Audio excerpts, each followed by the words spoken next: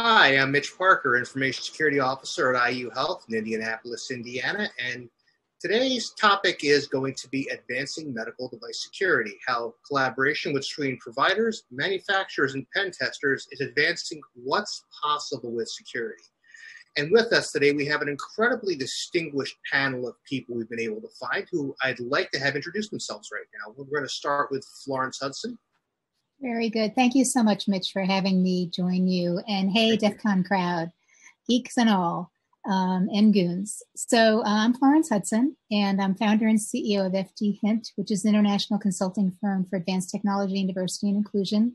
I also work for the NSF Cybersecurity Center of Excellence at Indiana University. I lead the Cybersecurity Research Transition to Practice program. And I'm also executive director for the Northeast Big Data Innovation Hub at Columbia University, leading translational data science opportunities in the Northeast US. Oh, and I should say, I'm also working group chair for IEEE UL P2933. For those who aren't acronym queens and kings, it stands for Institute for Electronic Engineers and Underwriters Laboratories. Working group on creating a standard around clinical Internet of Things, data and device interoperability with TIPS, which stands for Trust, Identity, Privacy, Protection, Safety, and Security. And Mitch is one of our co-vice chairs. So thank you very much for having me, Mitch. Thank you, Florence. We'll take it over to Rob Suarez. Hi, DEF CON. My name is Rob Suarez, and I'm the Chief Information Security Officer for BD. That's Becton Dickinson. And we're a global medical technology company offering some of the most advanced products across the continuum of care. It's my job at BD to make sure that we are protecting those products, that we're delivering a secure product, and also the environments in which they reside in, which is typically a hospital, but increasingly, a patient bedside at home as well. And so I'm very excited to talk to my fellow panelists today about medical device cybersecurity. This is a passion of mine. And I've had the honor actually of working alongside Mitch and Michael as well on several industry initiatives. And so again, looking forward to the discussion today. Thank you. And last but not least, Mr. Michael McNeil. Hi, DEF CON. This is Michael McNeil. I'm the Senior Vice President and Global Chief Information Security Officer at McKesson, and just recently got to the organization, but as Rob has just stated, have had a number of years collaborating, with the team here, and my days go back into Philips as well as into Medtronic from a medical device perspective over the past 10 years. I'm really looking forward to this particular session, and again, have collaborated with these guys in a number of different industry and forums. And again, I think you'll find our conversations today to be pretty enlightening because it takes that ecosystem and for us to come together to really execute here. Thank you so much, Michael. So I'm going to launch right into the first question here. First question is, what are the biggest concerns that each of you sees related to medical device security these days? So I'll start, if I might. So what I mentioned when we were first opening up, I talked about TIPS for the Internet of Things. This is a framework we've been creating with IEEE for 4 years now. As I mentioned, it stands for Trust and Identity, Privacy, Protection, Safety, and Security. I'm worried about all those things. I'm worried about the trust and identity of the devices, the device-to-device communication, the device to human, the doctor to the device to the human to everything. So I'm concerned about trust and identity, how we're going to maintain that and make sure we're vigilant about it. I'm concerned about privacy of data, whether you're in your home country or another country, and what the different regulations are and how we're going to manage it.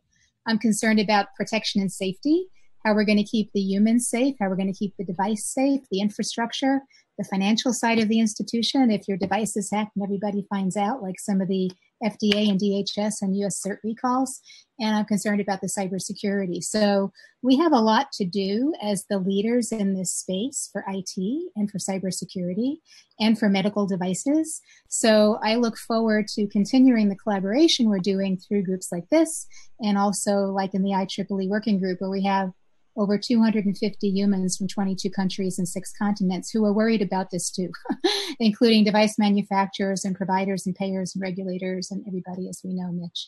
So I'm worried about all that stuff. What about the rest of you? Are you worried?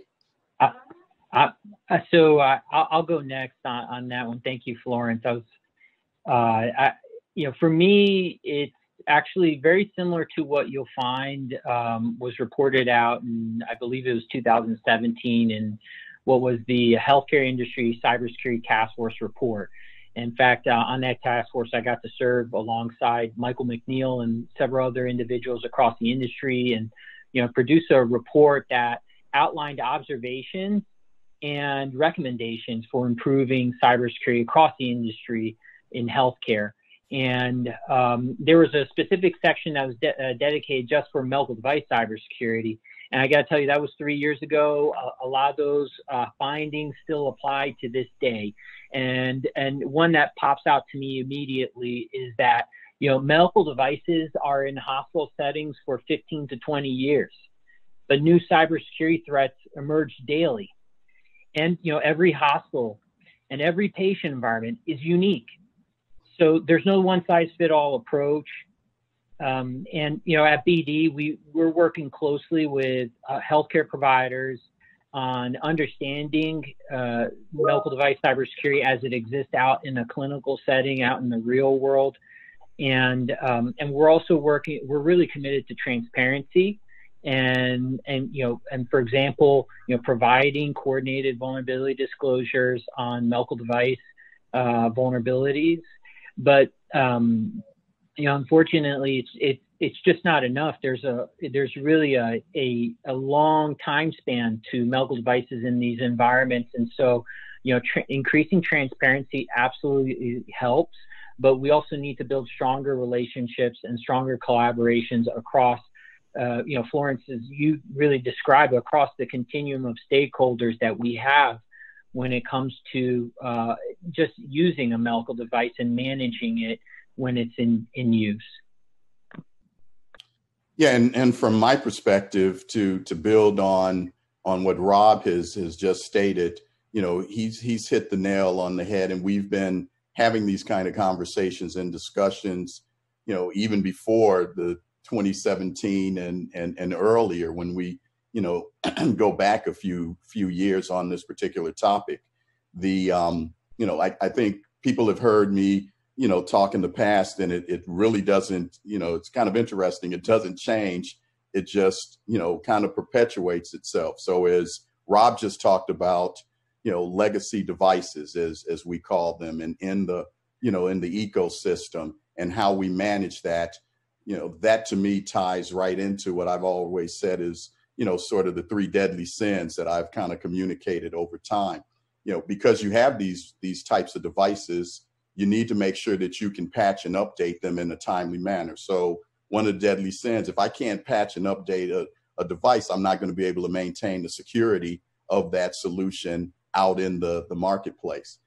When I look at the types of devices, and a number of them when they were designed and developed, and they're in these environments, if they got hard-coded credentials, those are the keys to the kingdom. If I open the keys up and I let anybody come in, front, back, side doors, any way that you have, then you have access and you're going to be able to align.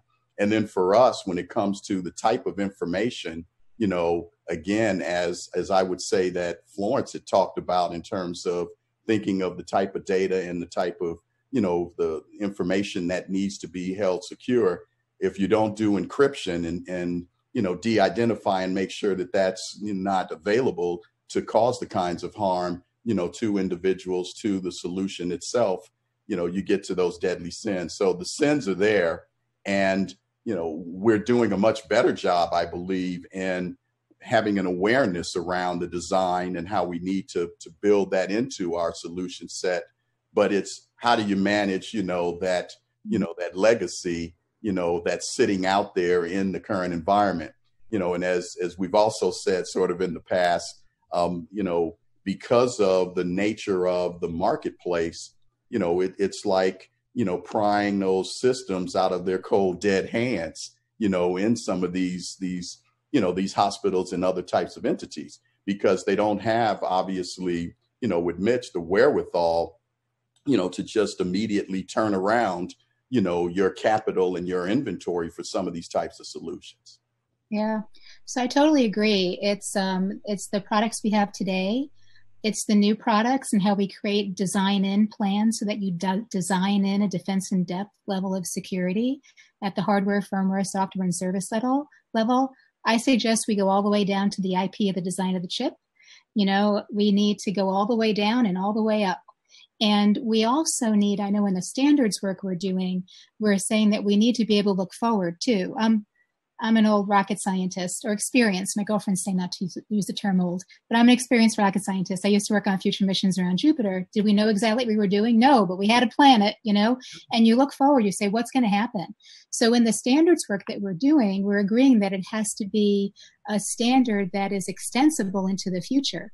So what we're also doing is envisioning, well, how can we use artificial intelligence and machine learning better? What about when it's a hologram and the doctor's like, oh my gosh, she's right here. You look a little jaundiced. I'm like, how do you know that? I'm in my pajamas. How did that just happen, right? So when we're in XR, AR, VR, how's all this stuff going to play?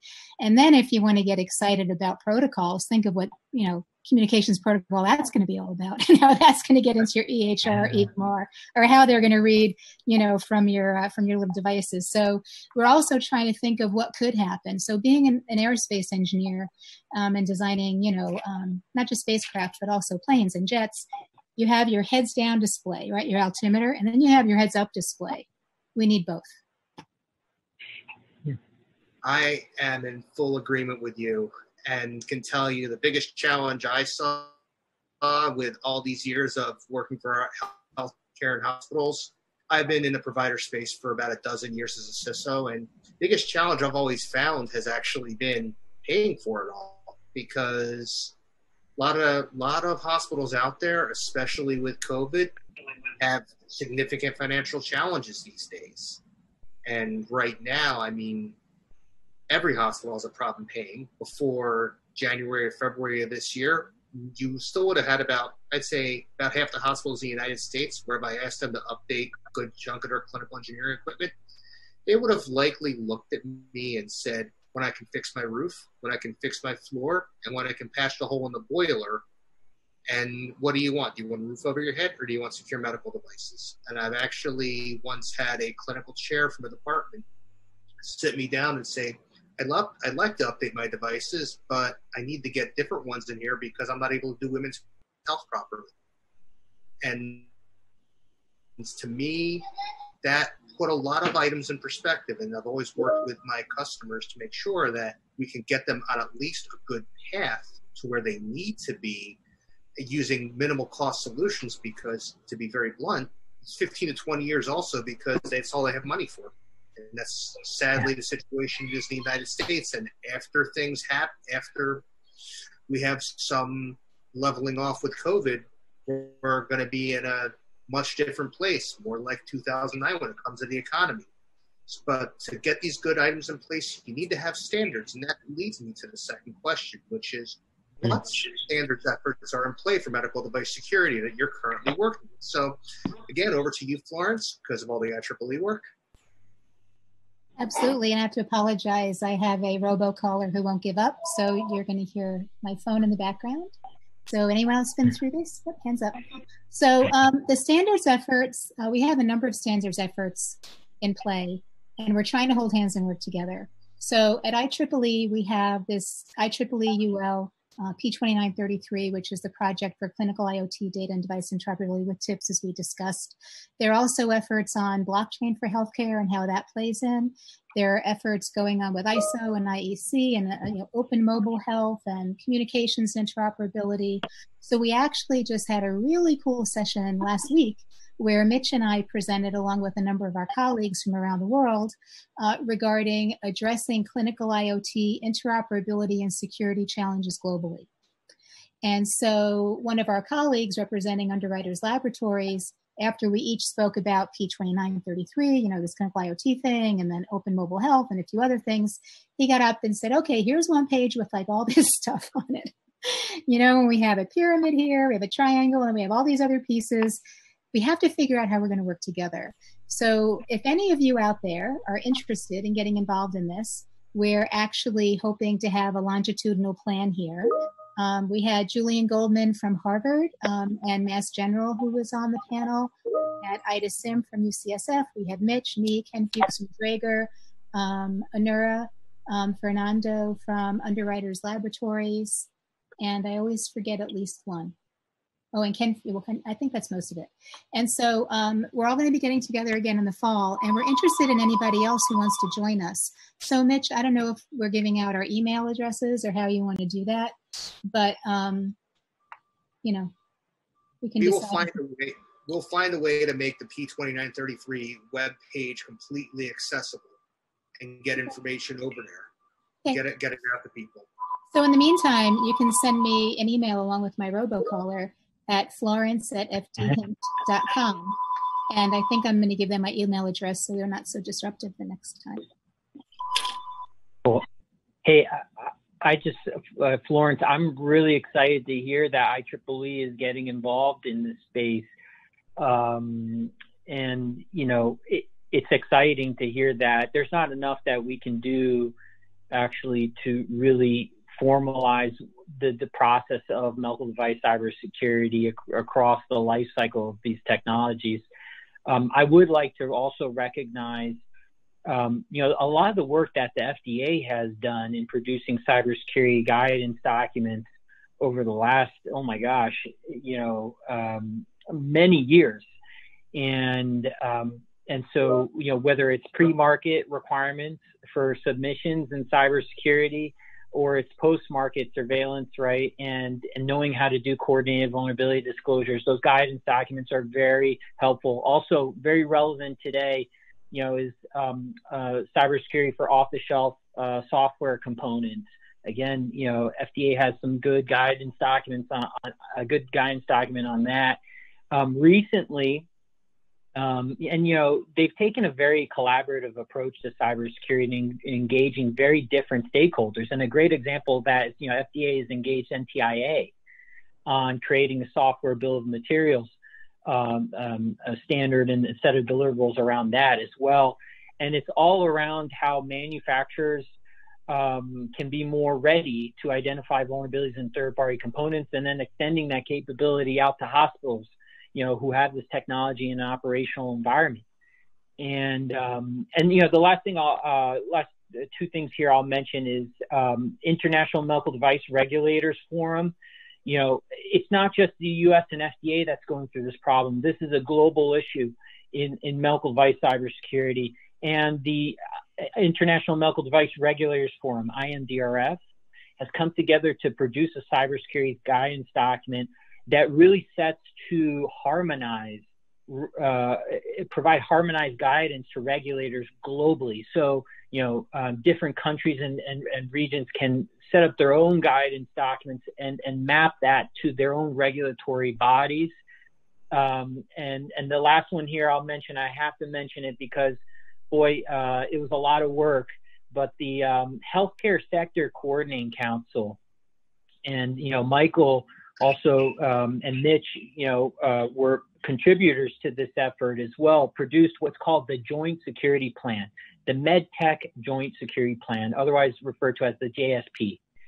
And, you know, in this document, you know, anyone can find, it's not standard, it's actually a plan, a way to put in motion a security program from design, development, all the way out to, you know, complaint handling for medical devices and what to do when these devices are out in the field, and risk management, again, throughout the continuum of care. So if you want to know how to do a risk assessment on medical devices, if you want to know, you know, when to do a penetration test, what types of design requirements are helpful for medical device and cybersecurity, how to structure your organization, you know, those things you can find in the JSP today.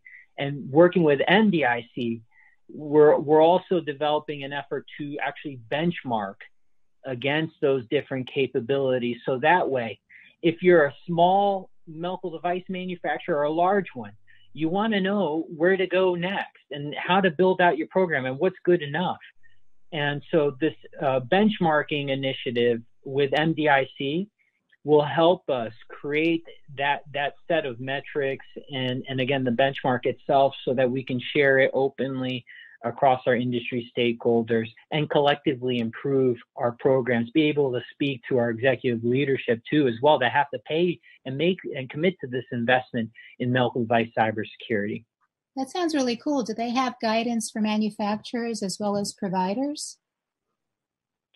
So Healthcare Sector Coordinating Council also has guidance for healthcare providers too. It's called HICCUP, HICP. And then you have the Joint Security Plan, which is focused on medical devices and healthcare IT solutions. And so, yes, they have guidance for both sets of stakeholders. Right. And yeah, so as Rob stated, the IMDRF also, the way it was documented, it addresses, here's what's the pertinent areas for the manufacturer, the health delivery organization, the different stakeholders, even patients, as it pertained to the different topics that was put into that type of guidance. And again, that one was global. A couple of others that I would just want to make sure that we have included when you talk about health delivery organizations. MITA has always championed and updated their, MDS2 documentation, which is utilized for the procurement process with health delivery organizations. And that MDS2 is something that has been maintained as a part of the release schedule, and with the inclusion of the SBOM as a component and a deliverable of that, it gives organizations like Mitch's the ability of being able to understand the ingredients of the product and the solutions that they are acquiring and how they need to develop and execute that. And then, as Rob said, the AMI organization has taken on the ability of taking a look at some of those, pre-market and post-market type of guidance documentation. And then they created their technical, references in their TIR 57 and 97, which allows you to provide some of the how-to on those different stakeholders in the industry, how they need to execute against those particular technical references and standards. So I think that kind of, we gave you the alphabet soup and then some in response, Mitch. Absolutely. No excuses now. Yeah, I can tell you that 2019 MDS2 form, thank you very much for that, Michael. That's been incredible in our organization. We've actually started using that a lot. The first vendor that actually gave us one was Philips. So very happy I'll take the old pats on the back for that. We're starting to get those in from our vendors, and they've been helping us out with a lot of purposes. So brings us to my next question here is, what are the most difficult medical device security issues to solve? I want to throw a real ringer in there. So I'll take it first. Okay, go ahead, Rob. Yeah, I'll take a first stab at that. So I think one of the most difficult issues to solve, just to change it up here, aside from, and it does relate to, the issue of legacy medical devices, is also that hospital environments may have hundreds of thousands of connected medical devices at one time, and from, thousands of different vendors. And so while I may not directly feel that pain, I feel for our customers at BD that, are healthcare providers and have to, manage this tremendous complexity. And, what compounds the situation is, that not every medical device manufacturer is, doing things like patching of their medical devices or routine updates to their medical devices. And also, that's why transparency is so important, because these, new threats emerge daily. And boy, I'm sure there's a lot of homework that, healthcare providers have to do when a new security vulnerability pops up and you don't find a timely and effective or meaningful communication from a medical device manufacturer to facilitate a response. So yeah, I think those are really, really, important issues that we need to address. One of the things I would add on where Rob is at, and again, I do agree that the level of connectivity and the complexity of the type of solutions is definitely, a critical one. But let me be a little bit more provocative and throw something else out there. I think when you look at potentially, and again, and this gets back to, again, I think where Florence was at when we talk about taking it down to the chip level, when I think when I look at the greed that exists in society around, the revenue that either wants to be made or maintained, on devices, and then what that would be from your brand and an impression. I think one of the best things that happened was the fact when, the Health Sector Coordinating Council and HISAC and others have come together and petition organizations like Microsoft, especially during this time of COVID, to extend, the patching and the updates for Windows 7, and to make that, date in the hospital sector, not, to extend it. So the more that we can do activities as a community like that to either extend the life or to be much more economical around how these, products and solutions are being used. And again, my provocativeness, get away from the potential greed that, might exist out there. I think that'll help us, to try to address, some of the issues that might exist, in the ecosystem, as one thought. Say, Florence, greed and jealousy are motivators, that we can use in business to get people to do things. And so there's always it's the human condition, I think. So if we could figure out how to leverage that, I think that would be good. So in the standards work that we do, it's IEEE, it's at the individual level. It doesn't cost anything to join the working group. And what I tell people is, this will be like a take-home test if you get involved now, because you can help define it, and then you could be the first ones to have it. And you could be at the leading edge. When, I was at Yale New Haven a couple of years ago talking about this TIPS framework, and very bright as they are, the chief information and chief medical officers looked at me and said, so do you have a TIPS maturity model that you could hand us today that we could use tomorrow to look at all these hundreds of thousands of devices in our hospital and on our patients? I'm like, whoa, I wish the answer to that was yes, but it's going to take a village, right? The biohacking village, look where we are. How handy is this? So maybe that's something, we can end up working on together, and people can get involved in creating this TIPS maturity model, validating it, certifying it. Maybe that's, what we can do is get other people jealous, like, ooh, I want to go to the head of the class. That would be great. I agree with you, and I think, and again, there's other challenges as well. And I'm going to be just as provocative as Michael right here and bring out another big one, which is the electronic medical record systems of record themselves. Mm-hmm. So we have to make sure that these systems of record that we eventually store all this information in, we have to make sure we keep them as updated and up to date and able to support these devices just as much as the devices themselves. There was actually an interesting paper I read from the late Michael Sino and some other people that had put together the cost model for electronic medical record system implementation at a health system in New Jersey they were at. And what it came down to is that 25% of the cost was the EMR, 75% was the cost of the ancillary devices themselves.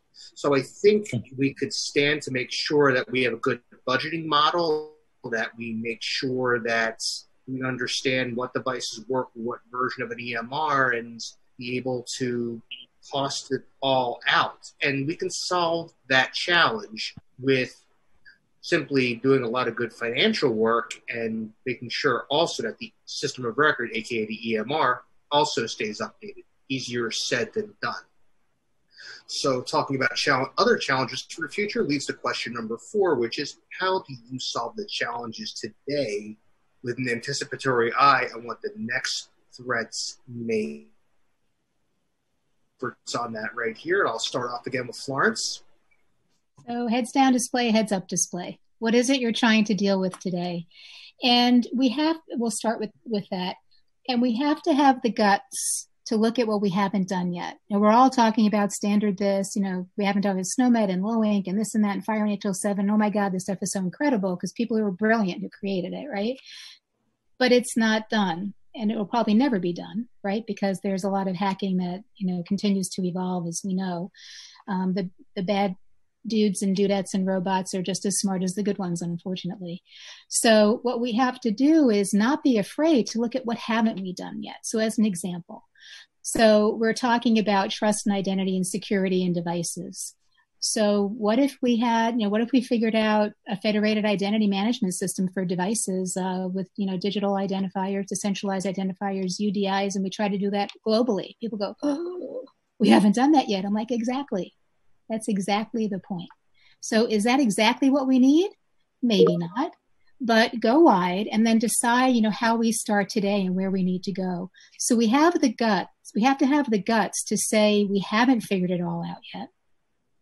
Figure out what we can do today, and then build a step function, a plan going forward. And, we should do some brainstorming like I was about holograms and VR and AR and XR and UR and MyR and all this other kind of stuff that's going to happen, and stuff that we don't even have terms for yet. They're going to be part of this. So I'd say that, we have to start by being brave enough to understand what we already have from AMI and ISO and IEC and IEEE and all this other cool stuff and all the providers and all the manufacturers. Then look at what we haven't done yet. Have the guts to do that, figure it out, and then create a step function toward the future. So that's my recommendation. Yeah, I love the comments from Florence and the direction. I've built a few homes because of having to relocate. And I always look at what your current environment is as an organization, as a team. And to her point, I want to make sure that foundation is in place. And one of the biggest hurdles is to be able to consistently execute in a number of these organizations, that foundational piece that she described, in terms of making sure that we're doing consistently the activities and efforts that we should have in place right now. And so when you have, multinational organizations, different business units, different variations of releases and schedules of products and devices, different mixes of, solutions, whether or not they're, capital related or implantables. And I mean, there's a myriad of things that exist out there, but you have to be pretty consistent with how am I developing that solution? How am I maintaining that? How am I updating that?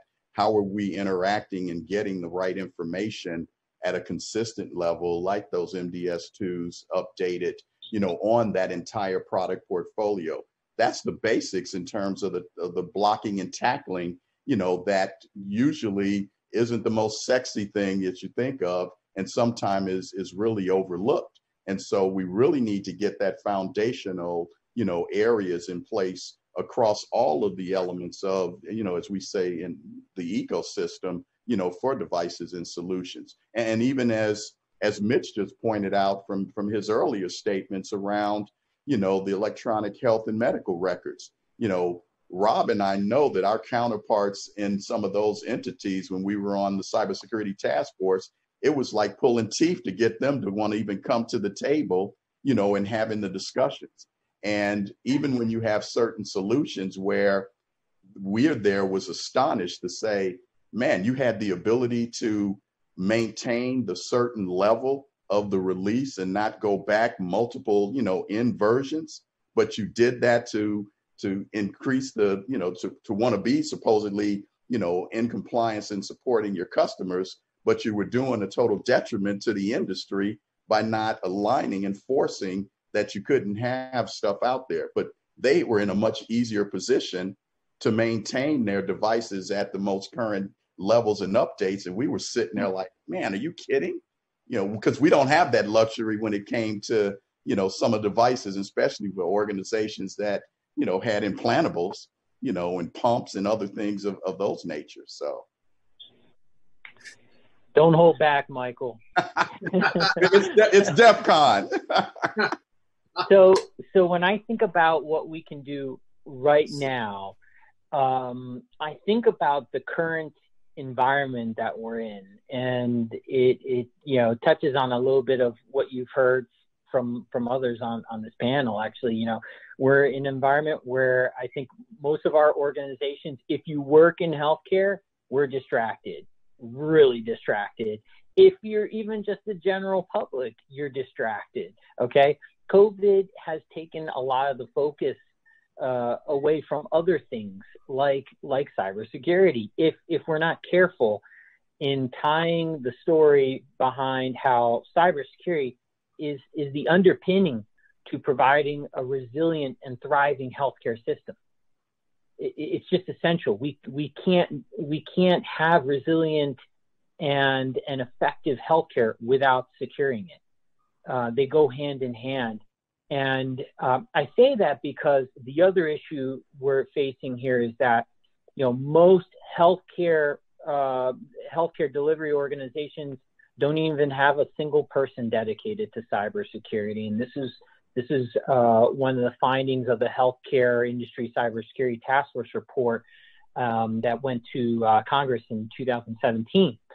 So there's not enough people working in this space. We need to bring in more stakeholders from different backgrounds into the healthcare industry and into the cybersecurity industry to really, and even if it's not their title, but to build a community of practice around everyone's shared responsibilities around cybersecurity.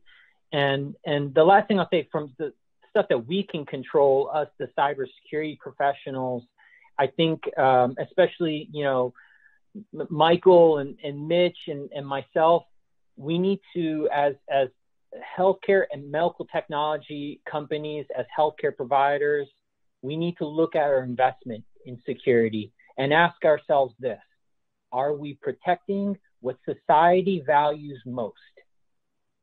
And if you ask anyone, what is important to protect in healthcare, to protect, they will tell you most likely, even if it's my mom, all right, she will tell you it's probably going to be patient safety, patient health, right?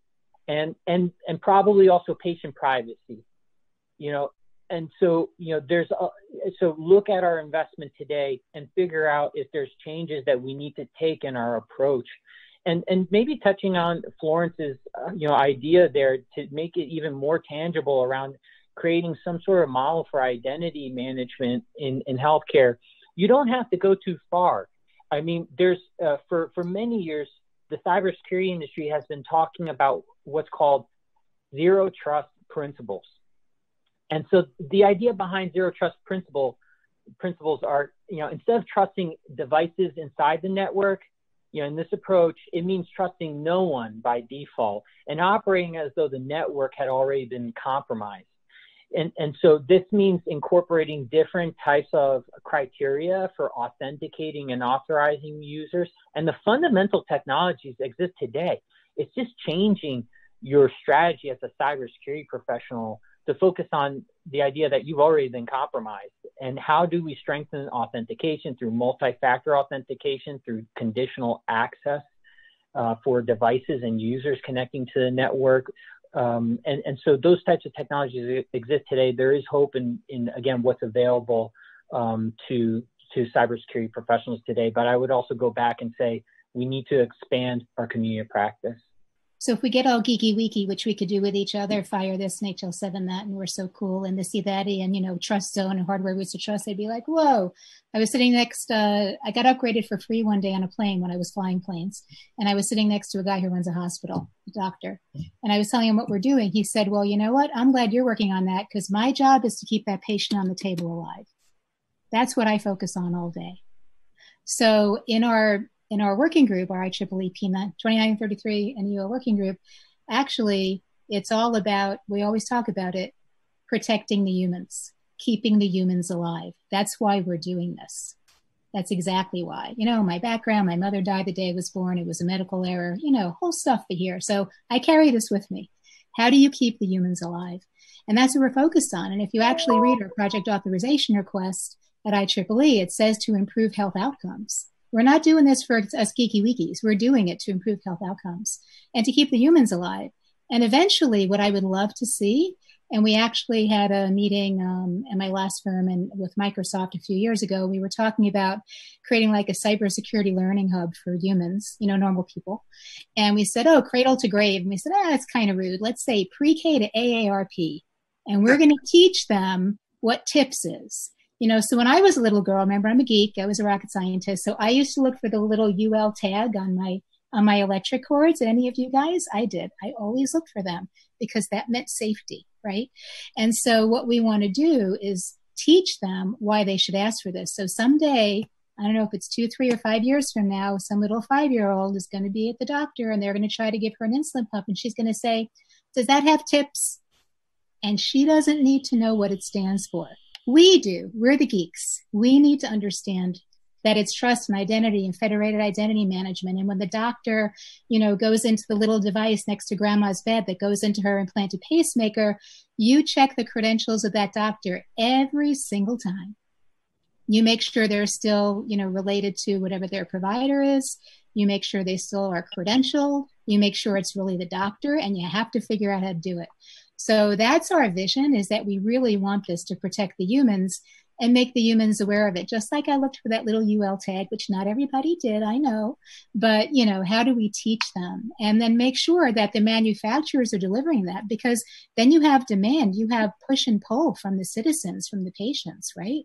And then the providers and the payers should care about this. It reduces their liability.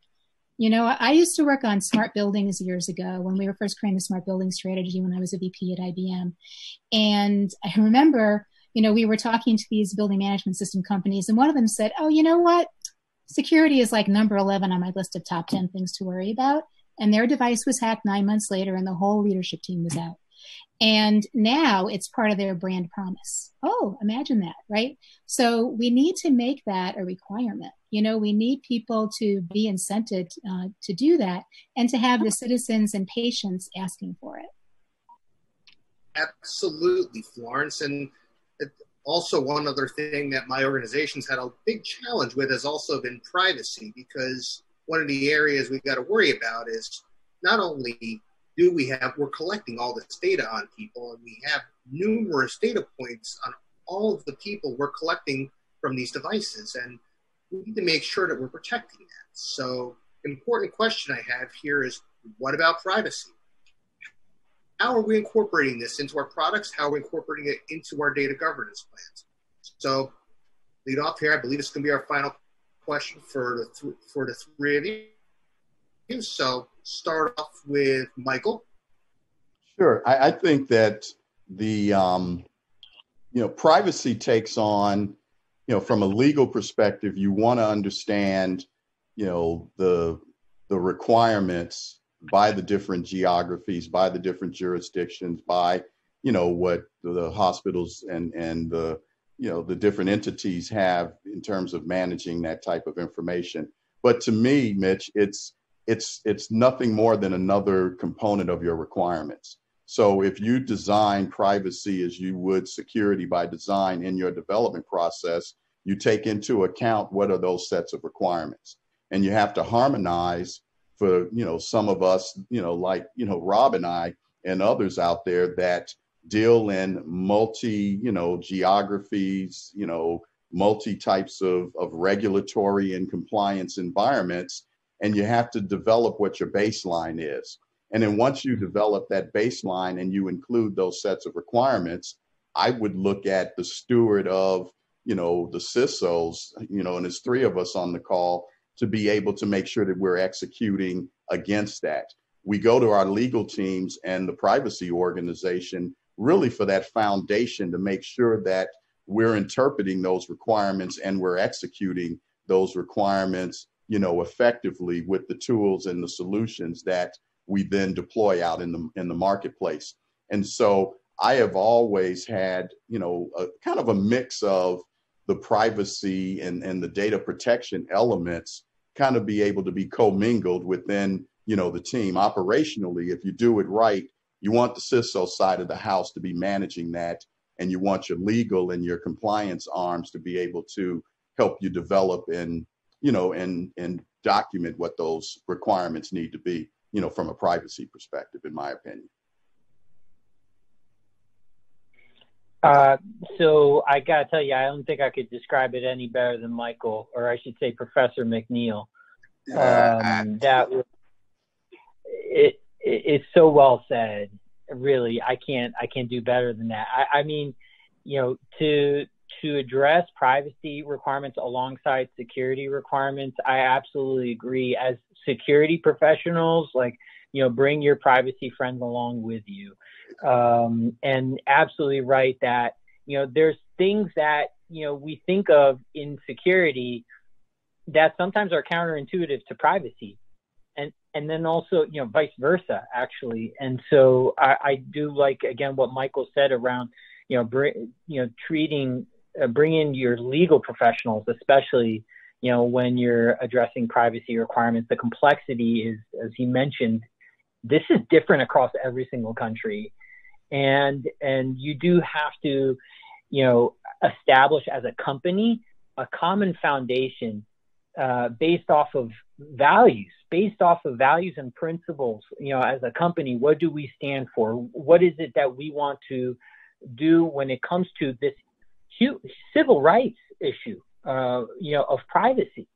And sometimes that means we want to do everything that we can, and we are going to establish, the strictest, governance of privacy across all of our technologies and product platforms. That is, again, a decision that companies need to make. And I got to tell you, I don't think there's many customers that would complain, about a company creating a position and a very robust and comprehensive position on privacy across their different technologies for customers. So, agreed. So I'll make a couple of comments. I'm sorry, Mitch. Couldn't agree more with you. So what do you think, Lawrence? Oh, you know me, I always think something. So there are a couple of things. One is on the privacy side, it's one of our subgroups. It's part of TIPS, trust, identity, privacy, right in the middle, protection, safety, and security. And we have a woman from the European Union who's leading that subgroup, which is great because she actually found the privacy rules by country in Europe. Not surprising, right? So what we're doing is making sure that we're going deep on those, identifying the patterns, and then figuring out what are the little things we have to worry about here if we're creating a standard that's international. So if I'm wearing an implanted device, I'm in the US, I'm in the UK, I'm in Russia, I'm in China, I'm in South Africa, am I going to be safe? Is my data going to be private? What does that mean? What are the implications? So we're already baking that in to the plan. The other thing is that I was at an event at my alma mater at Princeton, and Sonia Sotomayor was there. She's a Supreme Court justice in the U.S., for those of you who don't know her. She's brilliant. And so I asked her, what do you think about privacy and security and the Internet of Things, all these devices all over the place? I said, I'm working on security. She said, that's good because I'm working on privacy because I don't think the citizens realize the human rights that they're giving up. Very interesting. So she's on it, and she's already written a couple of things on it if you want to look at what she's done. And then the other thing I just want to mention very quickly, we were talking about, what's our goal here? I spoke at an event at an academic medical center conference a few years ago, and then about a year or so ago, a gentleman reached out to me and said, oh, I wrote a book, and I found your presentation, and I referred to you in my book. I was like, oh, I'm so honored. What's the name of your book? The Doctor Will Kill You Now. And he talked about the security and privacy issues. And this guy who lives in his mother's basement and then moves to another state. It's not bad living in your mother's basement. I have that going on too, but moves to another state, fakes a PA license, gets into a doctor's office, gets into the system, actually turns off the power in the hospital. So someone on a vent dies. Then he gets into somebody's personal medical record, changes his blood type, they're given a transfusion and they die. And then his next target is a children's hospital. So if anybody is looking at, so why should I worry about this security and privacy stuff? That's a good book. It's only $15. And the guy who wrote it is an MD, and he used to lead the IEEE chapter in Rochester, New York years ago.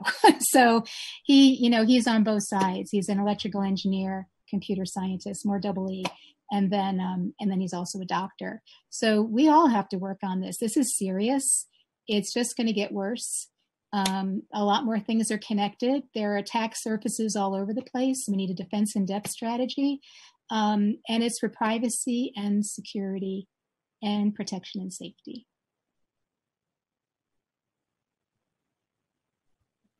And impressed by the depth of knowledge everyone brings here, and I speak from the provider perspective here.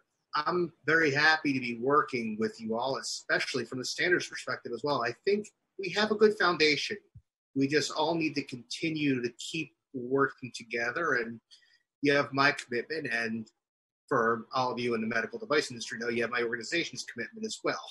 So thank you so much for all taking the time today. This is incredibly appreciated, and hope all of you out there appreciate this today as well. So again, thank you all so much for taking the time. And this is the group here signing off.